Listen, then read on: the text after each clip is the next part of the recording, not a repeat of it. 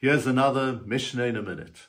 Ben Zomatot, Ezehu Gibor, Hakovesh et Yitzro. Who is a truly mighty person?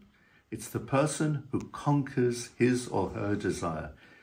We associate might with power, with energy, with action.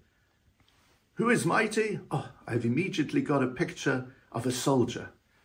However, Ben Zoma tells us, no, the mightiest of all people is actually somebody who does absolutely nothing. That's when you've got an urge, you've got a temptation, when you're being driven to do something which you know is wrong, which you know which it will be damaging to yourself and to others. Put on the brakes. If you succeed in doing that, then you are the ultimate mighty person. So therefore, true might does not come through what we do, but rather when we do nothing.